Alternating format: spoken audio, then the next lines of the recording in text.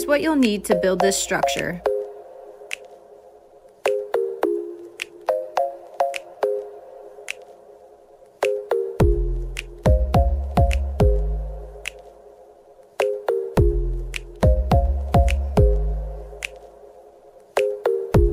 To start the sides, you'll need your two 30-inch pieces, your four 12-inch pieces, and your two 3/4-inch three-way tees.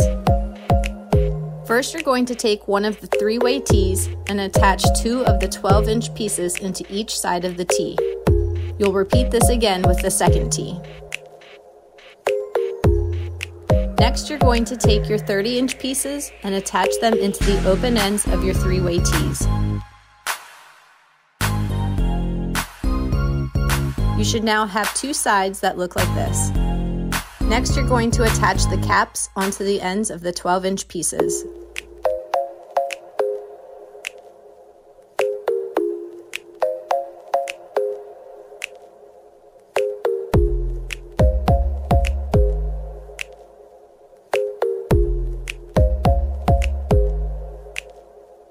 To start the top of your structure, you'll need your 24-inch piece of 1/2-inch PVC and your two 90-degree elbow reducers.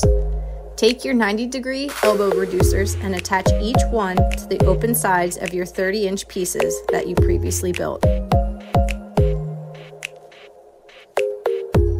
Next, you can insert your 24-inch piece into each open end of the elbow reducers to connect your structure, or just leave it apart.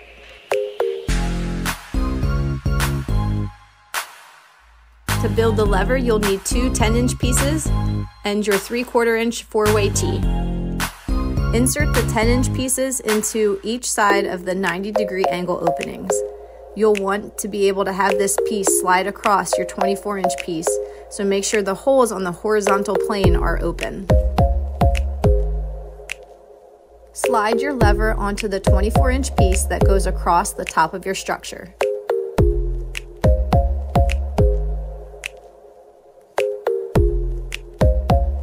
If you would like to add a cut piece of pool noodle to create a larger handle surface, slide that onto the end of one of your 10-inch pieces. To secure your striking implement, you can use Velcro or some sort of tape.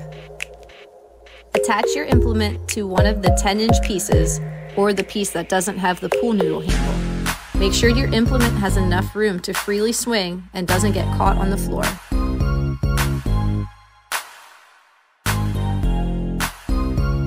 The nice thing about this structure is that you can switch out the implements.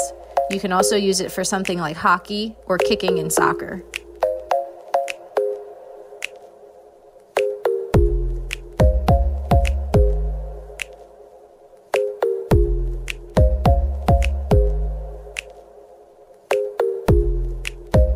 Happy building!